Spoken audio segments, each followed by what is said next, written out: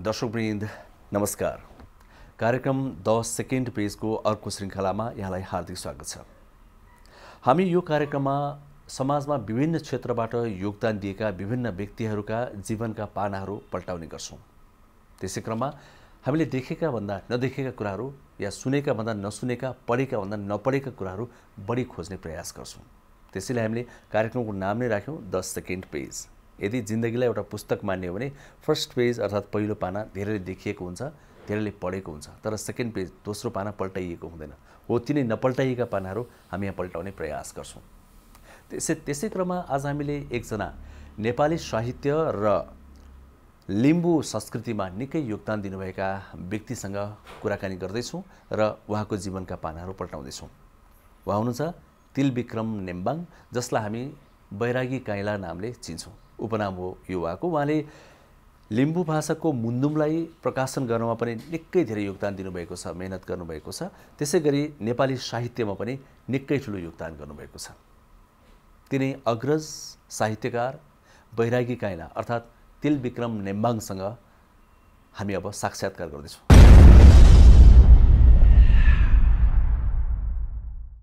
सबभन्दा पहिला यहाँलाई स्वागत छ कार्यक्रममा। यहाँको बाल्यकाल चाहिँ कसरी बित्यो, कहाँ बित्यो, बाल्यकालको भनिदिनुहोस् न। म जन्मेको सुदूरपूर्वको पाँचथर जिल्ला हो।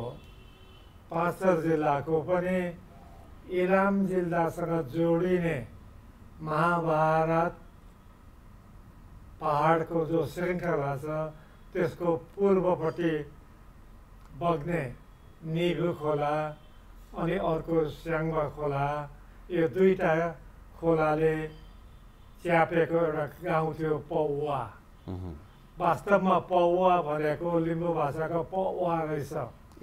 सानो पोखरी, सानो तलाउ भएको एउटा गाउँ रहेछ। त्यही हुनाले त्यो गाउँको नाउँ पौवाबाट पछि नेपालीको पौवा भयो। पौवा पाटी भनेको जस्तो भयो। त्यो गाउँमा म विक्रम सम्वत 1996 सालको साउन महिनाको 25 गते बुधबार पर्दो रहेछ, उस वखत जन्मेको रहेछु र मेरो बालककाल त्यही गाउँमा बित्यो। म जन्मेको साल नै हो अलि पछि मेरो बाजे, मेरो बुवाको पिताको पनि मृत्यु भएछ। म 9 वर्षको उमेरसम्म त्यही गाउँमा हुर्केँ। बालकालमा गोठाला बस्ने दाजुभाइ दिदीबहिनीहरूसँग पशु हेर्नु जानु, घाँस काट्न जानु, उहाँहरू दाउरा नजिकको वनमा जाँदा सानो डोको बोकेर आफ्नो दाउरा खोज्न जानु, यस्तै काममा गरेर नै बालकाल बित्यो। साउँ अक्षर गाउँमा हाम्रा पण्डितहरू थिए। अर्को गाउँमा हाम्रो घरमा आएर जजमान गरिदिने पण्डितहरू थिए। उहाँहरूकै हातबाट क ख लेख्न सिकियो। माटोमा धुलो राखेर औँलाले चिन्ह बनाउँदै क, अलिक पछाडि काठको कालो रङ लगाएकोमा खरी लिएर लेख्ने काम यसरी खरी र पाटीमा गरेर साउँ अक्षरहरू लेख्न सिकियो। र त्योभन्दा पनि बढी काम त गोठाला जाने, गाई बस्तु हेर्ने, पाडा बाछा हेर्ने, यसैमा मेरो बाल्यकाल बडो रमाइलोसँग बित्यो। हरेक बालबालिकाहरूको चाहिँ सानोमा एउटा शैली हुन्छ नि, बच्चाहरू कस्तो हुने, कोही कस्तो हुने, कोही चकचके हुने, कोही पढिरहने खालको हुने, कोही शालीन भद्र हुने। यहाँ चाहिँ सानोमा कस्तो स्वभावको हुने, त्यो कस्तो खालको हुनुहुन्थ्यो? केटाकेटीमा म कस्तो थिएँ होला भनेर यसो सम्झिन्छु आफै। मलाई लाग्छ म अरूसँग बाजिने स्वभावको पनि थिइनँ, झगडा गरिहिँड्ने स्वभावको पनि थिइनँ। एक प्रकारले अलिकति त्यो लुप्दो भन्छ नि, हेपिने खालको त होइन, तर सुधो थिएँ। अनि कसैसँग बाजेर झगडा गर्ने खालको स्वभाव मेरो थिएन। अनि यसै हुँदाखेरि म एक प्रकारले अन्तर्मुखी भनौँ त्यस्तो थिएँ जस्तो मलाई लाग्छ। बाल्यकालको कुनै यस्तो रमाइलो घटनाहरू बच्चा हुँदाखेरि त एकदम धेरै गोठालो जाँदाखेरि खेल्दाखेरि विभिन्न घटनाहरू भइरहेको हुन्छन्, विभिन्न खालका कुराहरू हुन्छ नि त, त्यस्तो घटनाहरू कुनै याद छ जुन चाहिँ अब अहिले सम्झिँदाखेरि आनन्द लाग्छ, रमाइलो लाग्छ, त्यस्तो कुनै घटना यहाँलाई याद छ? मलाई अघि नै मैले भने म झन्डै अन्तर्मुखी खालको थिएँ। एक्लै बस्न रुचाउने, एक्लै मनमा कुराहरू गर्न रुचाउने र एक्लै अब मकै छोडाएको बेलामा खोयाहरू यत्तिकै हुन्छ नि, त्यसलाई चाहिँ तला बनाएर घरहरू बनाउने अनि यस्तै किसिमको के बनाएर खेल्ने। त्यो देखेर मलाई मेरो फुपूहरू जिस्काउनुहुन्थ्यो, यो त कर्मी हुने रहेछ। अनि कर्मी भनेको कार्पेन्टर, त्यो सिकर्मी पनि हो, डकर्मी पनि हो। मलाई त त्यस्तो यो त कर्मी हुने रहेछ भने। कर्मीको अर्को अर्थ कलाकार हो, तर कलाकार भनेको पेन्टर चाहिँ भइन म। अनि त्यस्तो किसिमले मलाई भन्थे। र त्यसमा एउटा चिज चाहिँ रहेछ, उहाँहरूले कर्मी भनेको चिज चाहिँ के हो भने अन्तरको कुराहरूलाई व्यक्त गर्ने कुनै कलात्मक माध्यम यसले पछि रोजेर जान्छ होला भन्ने उहाँहरूको कुरा। कि त गाह्रो लाएर घर बनाउने कर्मी हुन्छ, कि त काठमा आरा चलाएर सिकर्मी हुन्छ, या अरू केही हुन्छ। अरू केही भनेको अरू त म केही हुन सकिनँ, कलम चलाउने पछि साहित्यकार चाहिँ भए। त्यहाँभन्दा ठुलो के हुनु त, होइन? त्यसपछि यहाँको युवावस्था चाहिँ कहाँ बित्यो? अर्थात् यङ एजमा चाहिँ यहाँले कहाँ समय बिताउनु भयो, कता जानुभयो, त्यो युवावस्थामा प्रवेश गर्दै गर्दा कुरा भनिदिनु न। म बालककालकै कुरा अलिकति थप्छु। के भने स्कुल जान मलाई पनि मन पर्थ्यो। मदेखि माथिका दाजुहरू साइला, माइला र जेठाहरू इलाममा पढ्नुहुन्थ्यो, माओली घरमा बसेर पढ्नुहुन्थ्यो। अनि उहाँहरू दसैँको बेलामा घरमा आउनुहुन्थ्यो छुट्टीमा। उनीहरूले लगाएको लुगा जुत्ताहरू देख्दाखेरि बडो मनमा एक प्रकारको इख लाग्ने नि, आरिस लाग्ने, डाह लाग्ने। अनि उनीहरूले त्यति बेला ल्याएको खाताहरू, बाहिर खाता हेर्दा हात्ती मार्का एलिफेन्ट भन्ने एउटा कापी, त्यो चोरेर लगेर उनीहरूको कलमले कोरेर सबै बिगारिदिन्थे। कस्तो खतरनाक स्वभाव त्यो। त्यसले गर्दा म भित्र असल मान्छे एउटा खराब मान्छे पनि रहेछ भन्ने मलाई त्यति बेला त भएन, पछिबाट बोध भयो। अनि पछिबाट अनि उनीहरूको स्कुल जाने बेलामा मलाई चाहिँ पछ्याएर जान्छ भनेर उनीहरूकै बाटो तर अलिक त अर्को बाटो जाने खोलाको पारिपट्टि गोठ्थ्यो, नुन पुर्याउनु मलाई पठाए। बाँसको चोङ्गे भन्छु नि, मुसर्का गाडेर नुन हालेर गाई बस्तुलाई खुवाउनु, गोठालालाई दिनु भनेर पठाएँ। त्यतै म महाभारत भन्ने डाँडाको माथि पुगेँ। अहिले त्यो डाँडामा राँके बजार भन्ने छ। अनि त्यहाँबाट दाजु र आइन्जेल पर्खेर उनीहरूको साथ लागेर म इलाम 2005 सालमा जानुभयो, पुगेँ। 9 वर्षको उमेरमा गएर उनीहरूसँग बसेर चाहिँ म कक्षा 2 मा एकैचोटि मलाई भर्ना गर्थे। यसरी मेरो एउटा किशोर भएको, बालकबाट किशोर भएको सुरु भयो। र इलाममा यसरी बस्दाखेरि माउली घरमा बसेर पढ्यौँ। पढ्दै जाँदाखेरि 1 वर्ष, 2 वर्ष, तेस्रो वर्षमा त 7 साल पनि लाग्यो। क्रान्ति 7 सालको क्रान्ति पनि भयो। 7 सालको क्रान्ति पनि देख्यौँ हामीले। क्रान्तिको बेलामा हामी इलाममै थियौँ। इलामको बडाहाकिमले प्रजातन्त्र सेनानीहरूलाई आत्मसमर्पण गरेको पनि हेऱ्यौँ हामीले केटाकेटीमा। यसरी किशोर वयबाट अब एउटा उमेर अब युवाकालमा प्रवेश गर्ने मेरो सुरुवात भएछ।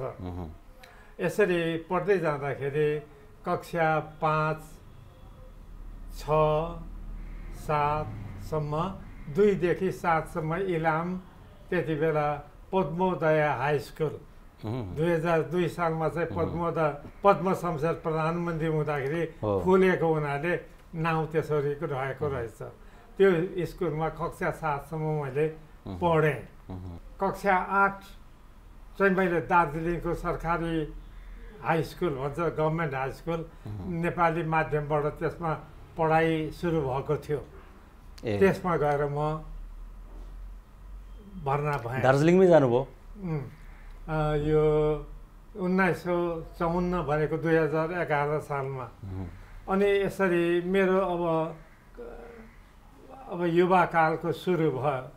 कक्षा 8, 9, 10सम्म त्यो स्कुलमा पढेँ।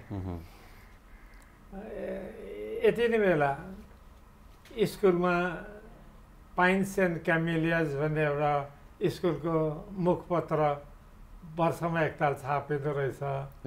अनि साहित्य लेख्ने भनेर सुरु गर्दा मैले कक्षा 8मा त होइन, 9 कि 10 हुँदा एउटा कविता मेरो छापियो भने। हामीले कक्षा 8मा हुँदा चाहिँ दार्जिलिङमा त्यति बेला हस्तलिखित पत्रिकाको खुब चल्ती थियो। किन प्रेस थोरै महँगो, मलाई आय अनुसार धेरै महँगो। 200 रुपियाँ निकाल्नु त्यति बेला बहुत ठुलो कुरा थियो।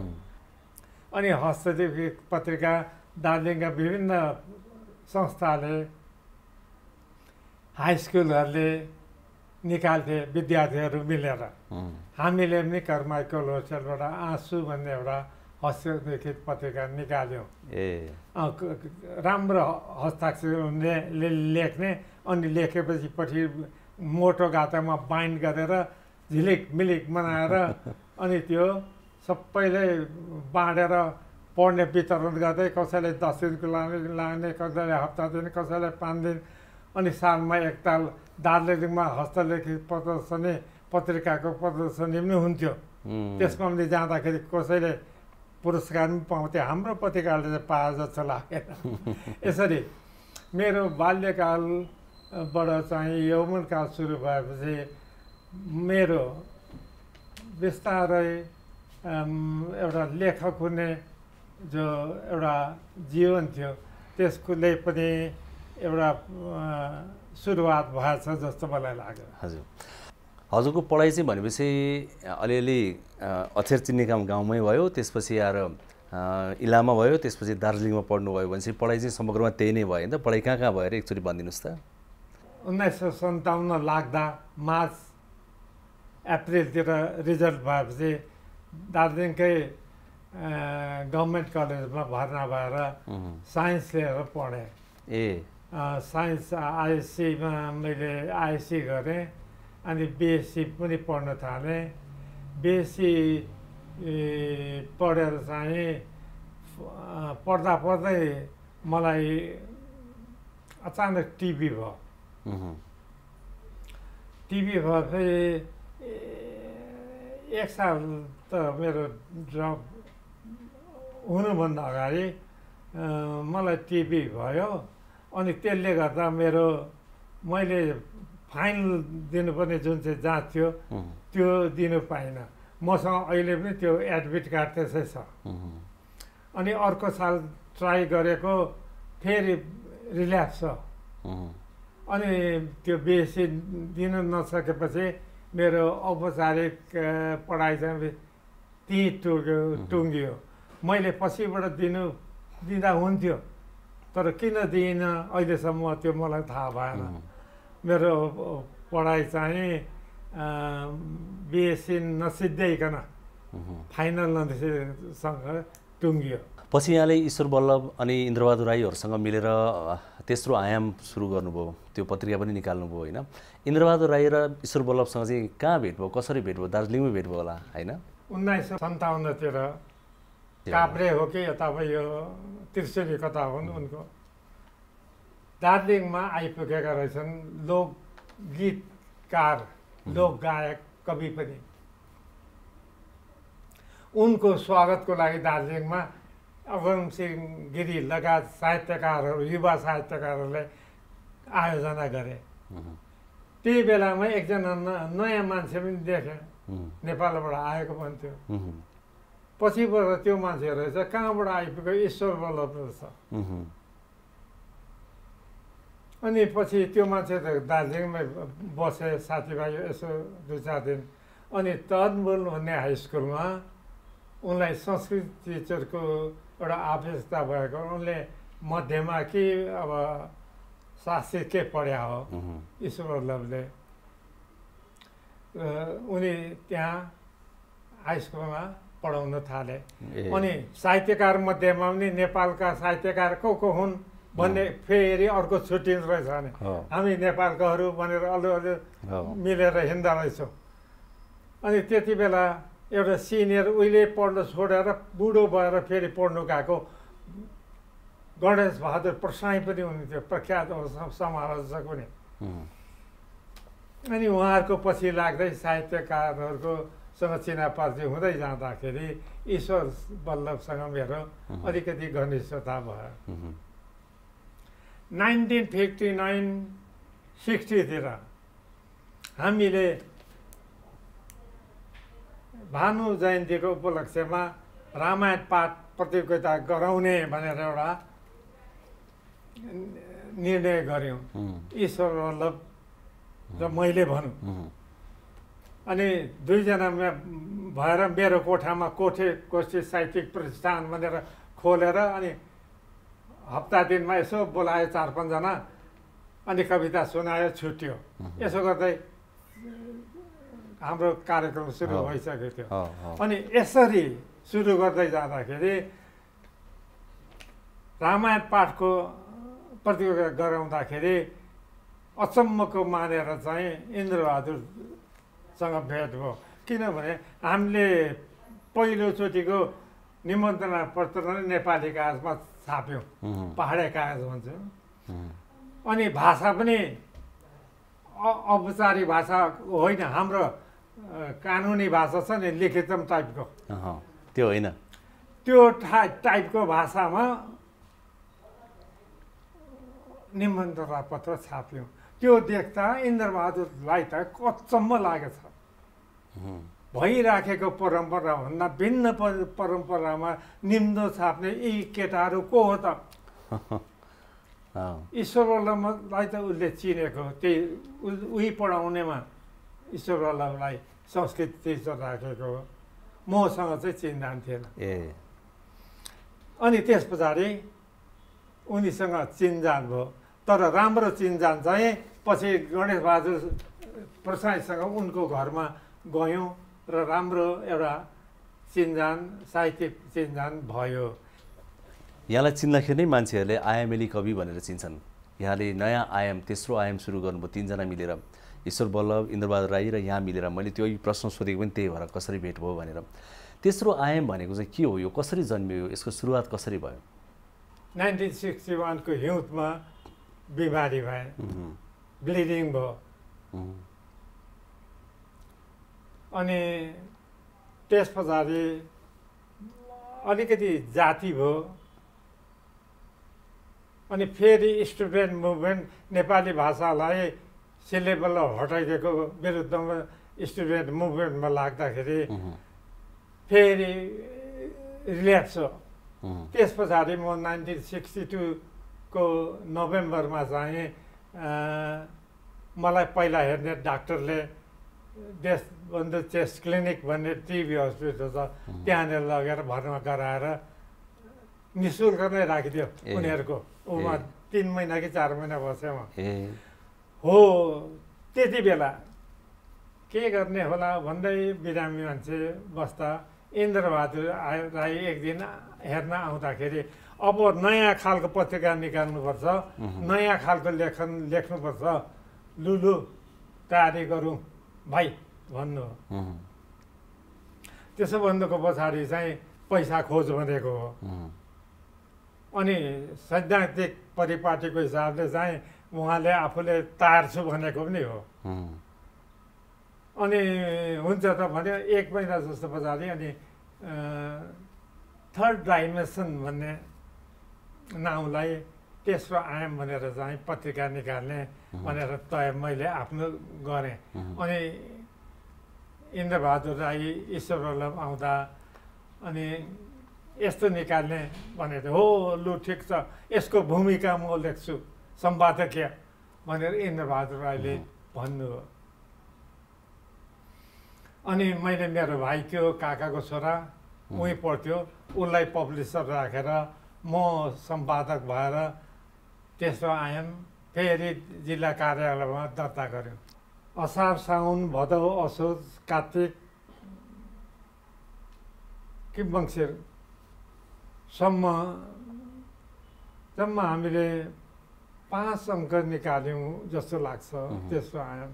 त्यस पछाडि चाहिँ अब घर जाउँ त भनेर घरमा आएँ। दसैँ पछाडि पत्रिका बन्द गरिसकेपछि पैसा अब त्यति बेला कतिवटा छाप्यो, 100वटा छाप्यो, बाँडिसक्यो। त्यति बेला त्यो पत्रिकाको मसँग एकजनालाई ग्राहक बनाएको छु। वर्ष दिनको ग्राहकको मूल्य 2 रुपियाँ। एकजना ग्राहक बनाएको छु, अरू बनाएन, पत्रिका चलेन पनि, सकेको पैसा गोजीमा सिक्यो। तेस्रो आयामका यहाँहरू 3 जना मध्ये ईश्वर वल्लभ पनि हुनुहुन्न होइन, इन्द्रबहादुर राई पनि हुनुहुन्न है, 2 जनै हुनुहुन्न। त्यस्तो मिलेको साथीभाइ दाजुभाइ जस्तो भएर बसेको एउटै परिवारको सदस्य भन्नुभयो। उहाँलाई सम्झिँदाखेरि कस्तो लाग्छ अहिले? दुःखलाग्दो कुरा के हो भने जुन मान्छे चाहिने थियो ती पहिला गए। कविता खुब सक्रियतापूर्वक लेख्ने ईश्वर वल्लभ छिटै बिते। तेस्रो आयामको आयामिक लेखन अनि आयामिक लेखनबाट पनि उभिएर अर्को फड्को उफ्रिँदा लीला लेखन जस्तो नेपाली साहित्यमा नयाँ लेखनको अवधारणा र सिद्धान्त लिएर आउने इन्द्रबहादुर राई, जसको खाँचो नेपाली साहित्यलाई अझैसम्म थियो, उनी पनि गए। अब काम नलाग्ने तेस्रो म बाँचिरहेको छु। होइन नि, त्यस्तो कहाँ हुन्छ? यो सम्झिँदाखेरि मलाई यो भावी नै रहेछ। राम्रो दृष्टिकोण र दृष्टि यसको पनि छ जस्तो लागेन। हजुर, काम नलाग्ने कसरी हुन्छ र? राख्नुपर्ने मान्छेलाई पछिसम्म नराख्ने, चाहिँदो मान्छेले टिपेर लगिदिने। नेपाली साहित्यमा इन्द्रबहादुर राई जस्तो लेखकको ठुलो खाँचो थियो, किनभने उनी सिद्धान्तकार पनि हुन्, स्रष्टा पनि हुन्, लेखक पनि हुन्, समालोचक पनि हुन्, साहित्यकार पनि हुन्, कथाकार पनि हुन्, उपन्यासकार पनि हुन् र एउटा दार्शनिक धरातलका व्यक्तित्व पनि हुन्। आज त्यस्तो व्यक्तित्वको अभाव र सक्रियतापूर्वक कविता लेख्ने ईश्वर वल्लभको अभावले, त्यसै पनि म कम्ती लेख्ने मान्छे त अपाङ्ग नै जस्तो भएर हात कलमै बन्द बस्छ मेरो। ठुलो चिन्ता, ठुलो दुःख, ठुलो एउटा पीडाको भावले म कहिलेकाहीँ सम्झिँदा बडो पीडित छु जस्तो लाग्छ मलाई। अब अलिकति व्यक्तिगत कुरा गरौँ है, हुन त व्यक्तिगतै हुने कुराहरू पनि, तर पारिवारिक कुरा गरौँ, वैवाहिक जीवनको कुरा गरौँ। यहाँको विवाह चाहिँ त्यही बेलामा भयो कि कहिले भयो, कसरी भयो, विवाहको कुरा गरौँ। म जन्मेको ठाउँ पौवा हो, त्यसको 2 किलोमिटर 3 किलोमिटर पर साता भन्ने ठाउँमा चाहिँ मेरो बुवाले अर्को घर बनाउनु हो। अनि हामी त्यहाँ सर्यौँ 12 सालमा 2012 सालमा। अनि त्यो घरमा पुगेपछि बिहा गर्ने कुरा चल्यो। त म त बिमारी छु भने ब्लिडिङ त रोकिएको चेकै भएको, तर राम्रो क्योर भइसकेको पनि थिएन जस्तो लाग्यो। तर घरको करले बिहे गर्नु पर्यो र पछिबाट हाम्रो गाउँबाट त 4-5 घन्टा टाढो हो, जस्तै 10-12 किलोमिटर होला, 8-10 किलोमिटर टाढो। त्यो बेला त हिँडेर जाने हो। अमलाबुङ भन्ने ठाउँमा चिने जानेकै पारिवारिक कुटुम्ब जस्तो पहिलेदेखि कुटुम्ब भइसकेको, आफ्नो बहिनीहरू त्यहाँ दिइसकेको, उनीहरूको चेली हाम्रो घरमै ल्याइसकेको। अनि त्यही चलिरहेको कुटुम्बभित्र चाहिँ एउटा माघी बिहा, अब चलन छ त्यो हाम्रो परम्परा अनुसार माघी बिहा भयो। हजुर। अब हुन त अब यस्तो छ, धेरै कुराहरू छन् गर्नुपर्ने, किनभने अब साहित्यको कुरा गर्दा त्यसपछि अनि विभिन्न सामाजिक यो अभियानहरू मुभमेन्टको कुरा गर्दा धेरै कुराहरू छन्। 62-63को आन्दोलनमा पनि यहाँले चाहिँ निकै महत्त्वपूर्ण भूमिका खेल्नुभयो क्या, त्यो बेलामा एकदम सक्रिय भूमिका खेल्नु भएको देखिन्थ्यो है। त्यो 62-63को भूमिका, त्यो आन्दोलनमा त्यो भूमिका खेल्दाखेरि चाहिँ कति कुटाइ पनि खाइयो होला पुलिसको, या के भयो, जेल बस्यो होला, त्यो बिर्सिन नसक्ने कुराहरू हुन्छ नि, त्यो बेलाको के छ त्यस्तो चाहिँ? यो 62-63 सालको जनआन्दोलनमा म कसरी होमिएँ भन्ने कुरामा अलिक कुरा भनौँ। म 46 सालको जनआन्दोलनले संसदीय प्रजातन्त्रलाई पुनर्स्थापना गरेपछि काठमाडौँमा म आउनु परेको कारण चाहिँ नेपाल प्रज्ञा परिषदको सदस्यमा मनोनीत भएर आएँ। त्यस पछाडि समस्यालाई हेर्ने, समाजलाई हेर्ने, मुलुकलाई हेर्ने, साहित्यलाई हेर्ने दृष्टिकोणमै एउटा व्यापक परिवर्तन आएको जस्तो मलाई लाग्यो। एउटा नयाँ किसिमको जागरण, नयाँ एङ्गलबाट चाहिँ मुलुकको राजनीतिलाई, परिस्थितिलाई निहाल्ने, जोख्ने, निर्णय गर्ने एउटा युग आइसकेको रहेछ। त्यति बेला आफू के हुँ, म को हुँ भनेर चाहिँ चिन्न खोज्ने एउटा पहिचानको राजनीतिको सुरुवात भइसकेको रहेछ। मुलुकमा माथिल्लो तबका मात्रै होइन, तल्लो तबकाको हैसियतको पनि मर्यादाको कुराहरू आइसकेको रहेछ। यसरी प्रजातन्त्र र मानव अधिकारको उच्चतम मूल्याङ्कन र उपभोग गर्नुपर्छ भन्ने एउटा मान्यताको आधारमा नयाँ राजनीति सुरु भइसकेको अवस्था। तर सत्ता भनेको सत्तै हो। जसोसुकै साधु सन्त पनि सत्ताको मोहमा लटपटिन्छ नै, खुट्टा लरबराउँछ नै। त्यत्रो 30 वर्षको क्रान्ति गरेर चाहिँ प्रजातन्त्रको पुनर्स्थापना गर्ने नेताहरूले पनि राजनीतिक एउटा मूल्यको, मान्यताको ख्याल राख्नु नसक्दा बिस्तारै हातमा आएको प्रजातन्त्र हातबाट फुस्किँदै जाँदै थियो। त्यही बेला माओवादीले अर्को सशस्त्र द्वन्द्व पनि सुरु गरिसक्यो मुलुकमा। यो दुईटा चेपारोमा नेपाल गइराखेको थियो। अनि दरबार काण्ड अनि राजा ज्ञानेन्द्रको काण्ड पछाडि त सबैले कि त लम्परचार पर्नु पर्यो, कि त सबै होमिनु पर्यो। अनि संस्थाहरूले पनि अभियान विभिन्न हिसाबले सुरु गरे। त्यति बेला त म त सुरुमा एक दुईचोटि हामीले आन्दोलनमा भाग लिनुपर्छ भनेर भेटघाट पनि गऱ्यौँ। त्यसमा वामपन्थीमा त माओवादी खेमा, एमाले खेमा, अन्य खेमा, काङ्ग्रेस खेमा सबै मिलेर एउटा संयुक्त संस्थाहरूको एउटा संस्था बन्यो। त्यो संस्थाले मलाई अध्यक्ष बनायो। अनि भने म त बिरामी,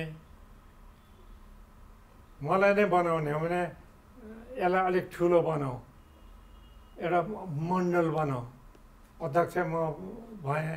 अब अध्यक्ष मण्डलमा अरू 3 जना थपौँ, अरू 3 जना। यसरी सुरु गरेपछि हामीले अनि नागरिक समाजले गरेको आन्दोलन, हामी संस्थाहरूले गरेको आन्दोलन, पुलिसले न्याकेर झन्डै पनि मारे, हतियार चाहिँ चलाएन, लाठी चलाएन, तर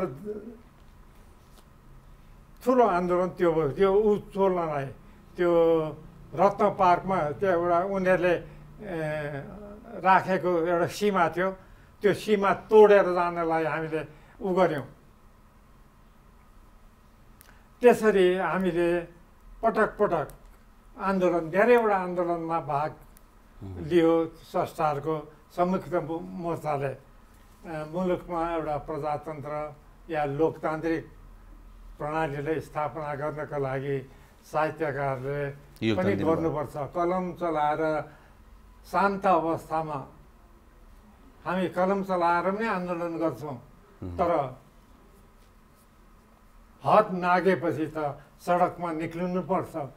कलमलाई टेबलमा राखेर किन अगाडि नआउने भन्ने हदसम्म जानु पर्यो भने पनि मानव अधिकारका लागि, नागरिक अधिकारका लागि, प्रजातन्त्रका लागि संस्थाहरूले अगाडि आउनुपर्छ भन्ने एउटा ठुलो एउटा नाराका साथ हामीले भाग लियौँ। हजुर, त्यत्रो आन्दोलन पनि गर्नुभयो, यत्रो साहित्य साधना गर्नुभयो, धेरै मेहनत गर्नुभयो, सङ्घर्ष गर्नुभयो, पहिलोपटक कुलपति हुनुभयो जनताको तर्फबाट, होइन? कस्तो अनुभव हो यहाँलाई? त्यो बेलाको पहिलो अनुभव चाहिँ के छ बताइदिनुहोस् न। जनआन्दोलन पछाडि प्रज्ञा प्रतिष्ठानलाई विभाजन गर्नुपर्छ भनेर आन्दोलन पहिल्यैदेखि चलिरहेको आन्दोलन थियो, त्यो अलिक अगाडि बढ्यो। अर्थात् सङ्गीत नाट्य एकाडेमी छुट्टै बनाउने, ललित कला प्रज्ञा प्रतिष्ठान छुट्टै बनाउने, अनि नेपाल प्रज्ञा प्रतिष्ठान बाङ्मयको छुट्टै बनाउने। अनि त्यही बिचमा मलाई संयोजक बनाएर बनाउनु उचित छ छैन, बनाउनुपर्छ भने कसरी बनाउने सुझाव दिने एउटा सानो समिति बन्यो। अनि हामीले 4-5 महिना लगाएर 3टा बनाउनु उचित हुन्छ भनेर नेपाल ललित कला प्रज्ञा प्रतिष्ठान, नेपाल सङ्गीत नाट्य कला प्रतिष्ठान, सङ्गीत तथा नाट्य प्रतिष्ठान र नेपाल प्रज्ञा प्रतिष्ठान भनेर सुझाव दियौँ। 2066 मङ्सिरमा होला एउटा पहिलो पटक नेपाल प्रज्ञा प्रतिष्ठानको गठन भयो। म कुलपति, गङ्गा प्रसाद उप्रेती उपकुलपति भएर यसरी गठन भयो। अब हाम्रो पालामा अब 2टा ठुलो भाग छुट्टिएर गयो, ललित कलाको र सङ्गीत नाट्यको। अब त्यो भाग हामीले हेर्नु परेन। त्यसको लागि ज्ञान गुणका अन्य क्षेत्रहरूमा बढी ध्यान दिनुपर्ने के छन् त भन्दा साहित्य र भाषा मात्रै होइन त नेपालका हेर्ने इतिहास छ, संस्कृति छ, दर्शन शास्त्रको क्षेत्र छ, अरू पनि ज्ञानका अनेक क्षेत्र छन्। ती क्षेत्रहरूमा पनि ध्यान दिनुपर्छ भनेर त्यसको आधार तयार गर्ने कामहरू हामीले तयार गऱ्यौँ। अनि नेपाल त विविध जातिले बनेको समाज भएको देश हो। 123 भन्दा बढी भाषा बोल्छ भन्छ, 102 भन्दा बढी जाति भन्छ। त्यसबाट 2058 सालको जनगणना अनुसार भनेपछि सबैलाई नेपाल एकाडेमीले कसरी अटाउँछ त? नेपाल एकाडेमीको दृष्टिकोण व्यापक हुनु पर्यो। नेपाली भाषा साहित्यमा मात्रै होइन, नेपालका सबै भाषा र सबै साहित्यमाथि यसको दृष्टिकोण पुग्नु पर्यो। नेपाल त बहुधार्मिक हुनाले एउटा धर्म मात्रै होइन, सबै धर्ममाथि यसको दृष्टिकोण पुग्नु पर्यो। एउटा संस्कृति मात्र मान्ने देश नभएर बहुसांस्कृतिक हुनाले सबै संस्कृतिमाथि दृष्टिकोण पुगेर अध्ययन अनुसन्धान गराउने क्षमता अभिव्यक्त गर्नु पर्यो। आदि आदि कुराहरूलाई दृष्टिकोण गरेर हामीले चाहिँ पूर्वाधार बनाउने काम नेपाल एकाडेमीको कार्यक्रम, उद्देश्य र आफ्नो जिम्मेवारी दायित्वभित्र कसरी पार्ने काम यो 4 वर्षमा त्यही काम गरेर केही उदाहरणको रूपमा हामीले कामहरू पनि गऱ्यौँ। यहाँले चाहिँ मुन्दुङको पनि निकै धेरै खोज गर्नुभयो। यहाँको आफ्नो लिम्बूहरूको चाहिँ यो कला संस्कृतिको खोज गरेर यो प्रकाशनमा पनि ल्याउनु भयो होइन, निकै धेरै मेहनत गर्नुभयो।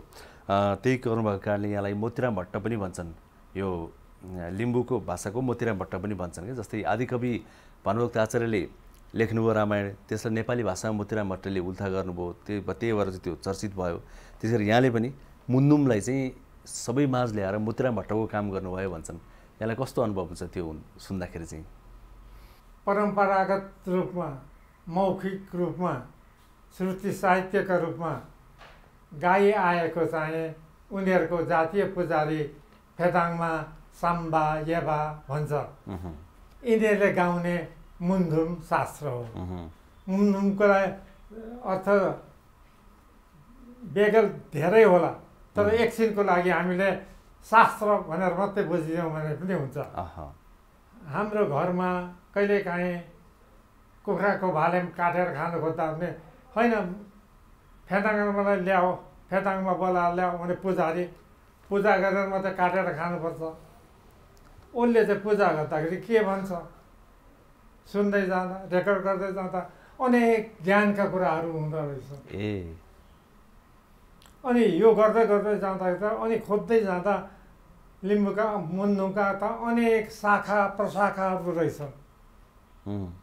मौखिक रूपमा अहिलेसम्म पुष्पान्तरण हुँदै आएको यो ज्ञान भलै समयको मारमा परेर केही फेरबदल हुँदै जाला, तर मुख्य रूपमा उसको जुन चाहिँ मुख्य बनोट छ त्यो त यथावत छ। अनि मैले आफ्नै तरिकाले यो चिजलाई नयाँ व्याख्या गर्दै सङ्कलन गर्नु पर्यो, सम्पादन गर्नु पर्यो भनेर सुरु गरेर चाहिँ मुन्दुमको अध्ययनमा म लागेँ। र लाग्दै जाँदाखेरि अनि मैले यसलाई छाप्नुपर्छ होला भनेर अनि सजिलोको लागि लिम्बू लिपिमा, अनि नेपाली देवनागरी लिपिमा लिम्बू भाषा, अनि नेपालीमा अनुवाद, अनि टीका टिप्पणी दिएर यसरी 10-12 किताबहरू छापे। भाषा साहित्यको सेवा गर्नु हुने एकदम महत्त्वपूर्ण कुरा हो। त्यसले संस्कृतिको सेवा हुन्छ, समाजको सेवा हुन्छ। त्यो त एकदमै साधना हो। साधना गर्न जो पाए त्यसले सक्दैन। कविता लेखेकै कारणले दार्जिलिङमा त्यत्रो सङ्घर्ष गर्नुभयो, नेपाल फर्केपछि पनि त्यत्रो दुःख गर्नुभयो। यो कविता लेखेकै कवि भएकै कारणले कतै दुःख पाएको, कतै कहिलेकाहीँ पश्चाताप भएको, यस्तो गाह्रो भयो, यो आम्दानी पनि छैन भने जस्तो त्यस्तो छ कविता लेखेकै कारणले अर्थात् कवि भएको कारणले गर्दा दुःख पाएको, यो पश्चाताप गर्नु परेको कहिलेकाहीँ छ यहाँलाई? अब कविता लेख्दाखेरि एउटा कुरा चाहिँ भयो। सुरुमा मैले कविता लेखेँ भने मान्छेले कविता लेख्छ, कवि हो भन्छ भन्ने चाहिँ सोच मनमा आउँथ्यो। त्यो चाहिँ पुरा भयो। कवि रहेछ भन्ने सोचबाट बाँकी मान्छेको जीवनमा त व्यवहारमा अनेक थोक चाहिन्छ नि। साथी चाहिन्छ, सङ्गत चाहिन्छ, साथी सङ्गत आउनुलाई चाहिँ अनेक किसिमका उपायहरू, मार्गहरू, अवस्थाहरू हुन्छन्। त्यो सबै कविताले चाहिँ पुरा गर्ने कुरो चाहिँ आउँदैन। हाम्रो मुलुकमा अहिलेसम्म कस्तो छ भने एकाध लेखकले लेखेर खाएँ भन्छ तर म चाहिँ पत्याउँदिनँ। कविता लेखेर मैले जहान परिवारलाई सुख दिने काममा सहयोग पुर्याएँ, दुःख दिने काममा दुःख दिन नपाउने अवस्था सिर्जना गरेँ भन्ने चाहिँ मलाई लाग्दैन। तपनि के हो भने जीवनको एउटा आकाङ्क्षा हो, कुनै कलात्मक काम गरौँ, काव्यात्मक काम गरौँ, जुन कुरा सुन्दा अरूलाई आनन्द लागोस्। फल्नाले यसो गरेछ, कति राम्रो गरेछ भनेर चाहिँ उनीहरूले भनिदिउन्, यस्तो सुन्न सकियोस् भन्ने कुराको हकमा केही हदसम्म एउटा सन्तोष लाग्यो। तर त्यो सन्तोष दिन सक्ने गरेर कविताको रचना गर्ने काम मैले गर्न सकिनँ। दुःख लाग्दो कुरा। उदाहरण त एउटा प्रश्न के छ भने एउटा 6वटा कविताको एउटा किताब निकाल्छु भने मैले मुस्किलले 5वटा कविता लेखेँ अनि लेख्न नसके पछाडि त्यही 5वटा कविताको एउटा किताब छापेँ। अन्धा मान्छे र हात्तीहरू, हात्ती र अन्धा मान्छेहरू। तपाईँहरूले सुन्नुभएको होला, हात्तीलाई छाप्ने 6जना मान्छे थिए अरे। 6वटा मान्छेले छामेको हात्ती अर्कै अर्कै जस्तो उनीहरूले भेट्यो। तर 5जना मान्छेले आयो, 6औँ मान्छेको लेख्न सकिनँ। त्यस कारण यस्तो दुःख, गर्न नसकेको दुःख मलाई छ। त्यो शारीरिक कारणले पनि होइन, मानसिक कारणले हुनसक्छ। त्यो मेरो बौद्धिक ज्ञानको कारणले। जिन्दगी के हो, ईश्वर के हो, तँ को होस्, म को हो, ऊ को हो भन्ने ज्ञानको टुङ्गोमा पुग्ने अभ्यास, मार्गको हिँडाइ मेरो कमजोर भयो होला, अपुग भयो होला ज्ञान, सकिनँ। यी कुरामा मलाई ठुलो दुःख छ। बाँकी अरू त यस्तै हो, चल्दै जान्छ। हस्, धन्यवाद पनि कुराकानीको लागि।